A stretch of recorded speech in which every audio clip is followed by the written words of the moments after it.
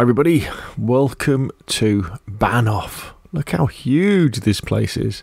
So Banov is a custom PC map for DayZ that has become very popular recently. And so I thought I'd do a quick video on how you can install this amazing piece of work on your local PC server. I don't think it's completely finished yet, so I will do another one when for how to upload it to your Nitrado server. That's pretty cool, isn't it? Your PC remote server. But for now, let's concentrate on the local server. So it's running there. Look at all this place. It looks absolutely fantastic. If we look at the map, I'm using Zombie admin tools here on my local server. So there's loads and loads of places. Absolutely huge this place is. Okay, so without further ado, obviously, like most things to do with DayZ, it all starts off in the DayZ workshop. So what you want to do is fire up Steam, and you'll want to go to the workshop, and then go to do a search for Banov. And the one you're looking for is the one that has been done by Kubalov, and it's got lots of subscribers. So as I'm making this video in the middle of November 2021, there's 29,589 subscribers, and the name is just Banov. It's just that. So make sure you subscribe to that. Also, when you go down, always read the instructions, okay? Always read the instructions that come on the Steam page, and you'll see a link to the gentleman's PayPal page. So if you do use this server, this file on your servers, why not drop him a couple of bucks, because he's put an awful lot of work into this. You'll also see, very importantly, for mission files, we keep them updated at that GitHub. It's very important because some mods, they pack the mission files with the Steam mod and others don't. So what you'll want to do is keep an eye on it and keep an eye on the Discord so when it updates. So make sure to start off with you subscribe to Banov. And then you'll want to go over to his GitHub, and I'll put links in the description below the video as well. And you'll want to download the mission file. Well, read the README first, and then you've got empty.banov. So click on the little green bit, and you'll want to download the zip. So download it all. Now, once you've subscribed to Banov, you'll want to fire up DayZ, fire up the launcher, and that will then download the mod to your local version of DayZ. So it'll be sitting there, and then we need to start setting things up in the server.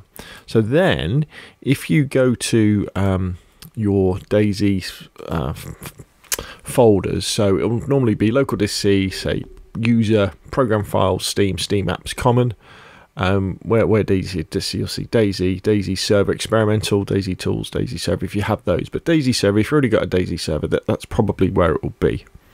But we want to go into DayZ first. And you go into DayZ and you go into the workshop. And there's the Banov mod. So you want to copy that. And then you want to go into your server. And you want to right click paste that. And that will then give you the Banov mod there. Then you want to go into the Banov mod. And you want to go into the keys folder.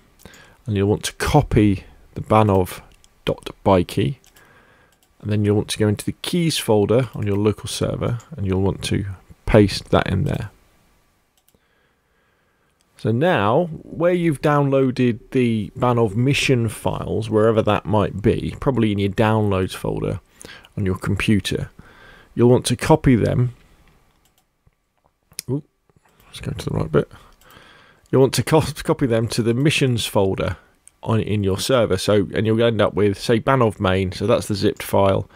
Extract that, extract it here, unzip it, and you'll end up with Banov main. Go into there, and then you'll see empty.banov. So in fact, what it'll look like that. So we'll see it'll look like that. So you can copy that or cut that out, and then you'll paste it into there, and you'll end up with empty.banov. And if we go into it, you can see this is all the mission files. So there's the events.xml, there's the types.xml, everything that it needs to run. So the next thing we really want to do is we want to tell the server to start with the Banov mod. So in the server files, you want to go to Banov, just left click it once, wait a second, left click it again, and copy at Banov. And then you want to open up your .bat file, your batch file that starts your server. Mine's called Start Zombie Ambering because I tend to always use Zombie. But whatever your batch file is, the thing that you click on to get your server running, you want to edit that. And then somewhere on there, you'll have a start line like this. So it tells the game what to start it with. And there'll be a bit in it like this that says mod. So it'll say quotation marks, hyphen mod equals, and I start mine with CF and Zombie Admin Tools. And you see I've put a semicolon in and we've got at Banov. I pasted that in. So we pasted in at Banov.